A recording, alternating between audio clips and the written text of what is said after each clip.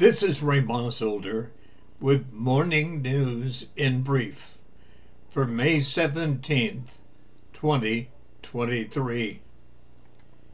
At least 4.5 million people, 4.5 million people have died as a consequence of wars that have raged across North Africa and the Middle East since the 9/11 attacks in 2001. President Biden has shortened his planned trip to Asia and will not be visiting Papua New Guinea or Australia. Instead, he said he'll concentrate on the debt ceiling. The head of the artificial intelligence company that makes ChatGPT warned Congress that unless there is government intervention, AI could go, this is a quote, terribly wrong. Wells Fargo has agreed to pay $1 billion, billion with a B, to settle a lawsuit accusing it of defrauding shareholders. Wells Fargo is still recovering from a series of scandals. The CDC is warning of a resurgence of monkeypox this summer that could be larger than last year's caseload. Now being called Mpox, is a virus that causes a rash and sometimes flu-like symptoms. Last August, cases peaked at 460. 460 every day, and killed 42 people. Most cases in the United States have been among gay or bisexual men, men who have sex with men, and transgender people. Researchers using the James Webb Space Telescope have spotted water around a rare comet. It's located in the main asteroid belt between Jupiter and Mars. Astrologers call this, quote, a long-sought scientific breakthrough. A bill in North Carolina was passed by a Republican Senate and sent to the governor's desk to be signed. The bill restricts abortion if the pregnancy has gone longer than 12 weeks. The governor vetoed the bill, but the Senate overrode his veto, and it has been passed into law. Stellantis is telling owners of nearly 220,000 Jeep Cherokee SUVs worldwide to park them outdoors and away from other vehicles, because the power lift gates can catch fire when the engines are off. No recall, just a word of warning. A Minnesota man convicted of killing 4 passengers in his Mercedes-Benz SUV and then dumping their bodies in a Wisconsin cornfield has been sentenced to 100 103 years in prison. An Illinois girl who was allegedly kidnapped in suburban Chicago in 2017 by her non-custodial mother has been found safe in North Carolina after she was recognized as one of the stars of a Netflix series. ExxonMobil on Monday settled a long-running human rights lawsuit with Indonesian villagers who claimed the soldiers that Exxon hired to guard their national gas facility committed both murder and torture. A Wyoming hunter faces up to a year in jail and $10,000 fine if convicted of killing a protected grizzly bear he claims he mistook for a legal to hunt black bear outside Yellowstone National Park. Democrat Donna Deegan has defeated her Republican opponent in Jacksonville, Florida, just months after Republicans dominated the state in the 2002 midterm election.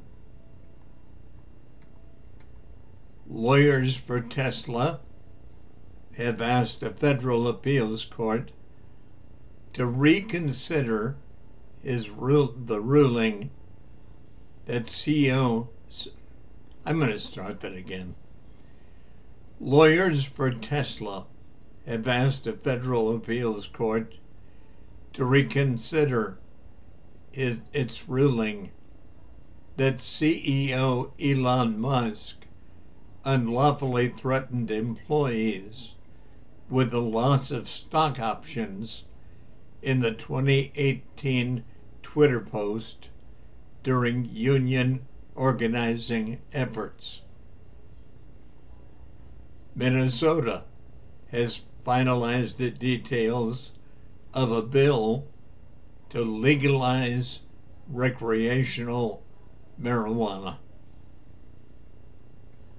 San Francisco's district attorney Monday released surveillance video showing the fatal shooting of a suspected shoplifter by an on-duty Walgreens security guard, along with other footage and documents that she said support her decision not to file charges against the guard.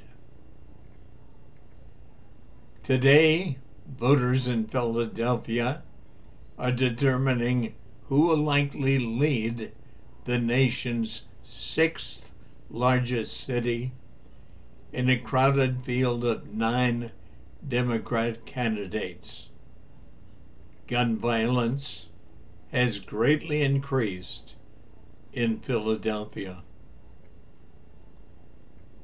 Nikki Haley was paid between $100,000 and $1 million each for speaking 12 times in 2022 and 2023. The payments were made for speeches Haley delivered in Singapore, Australia, and Canada. All presidential candidates, like Nikki, are required by law to file an annual report on their earnings. Governor Ron DeSantis is sending more than 1,100 state law enforcement agents and National Guard members to Texas' southern border with Mexico. President Trump has pledged to release the John F. Kennedy files and everything else people in America should know if he's elected president. Meanwhile, the legendary disco group, the Village People, YMCA, have reportedly sent Trump a legal letter after a video emerged of him dancing to one of their hit songs. Meanwhile, a new lawsuit alleges that Rudy Giuliani offered to sell presidential pardons for $2 million each, and saying that he would split the profits between himself and former President Donald Trump. This may or may not be true. Representative Marjorie Taylor Greene will introduce articles of impeachment against FBI Director Christopher Wray and the United States Attorney for the District of Columbia, Matthew Graves. She says Wray has turned the FBI into President Biden and Attorney General Merrick Garland's, this is a quote, personal police force, and that the FBI has intimidated, harassed, and entrapped United States citizens deemed enemies of the state when they're actually deemed enemies of the Biden regime. Her action follows the release of the Durham report. Gunmen today targeted a convoy of United States Embassy staffers in southeast Nigeria, killing 2 of its local workers and 2 policemen. At the same time, gunmen were attacking villages in troubled north-central Nigeria, killing 29 people and burning down houses. Closing arguments began today at the second trial of That 70s Show actor Danny Masterson, who is charged with raping 3 women at his Los Angeles home between 2001 and 2003. Embattled St. Louis Circuit Attorney Kim Gardner announced that she would resign effective June 1st, but has changed her mind and is leaving office immediately.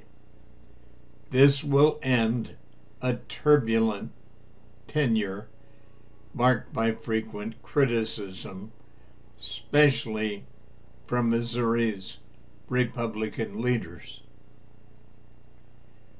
Massachusetts United States Attorney Rachel Rollins is resigning after ethics charges. Colorado Congresswoman Lauren Boebert is divorcing her husband after 18 years of marriage. In baseball, Shohei Ohtani became the first starting pitcher since 1964 to reach base 5 times in a single game.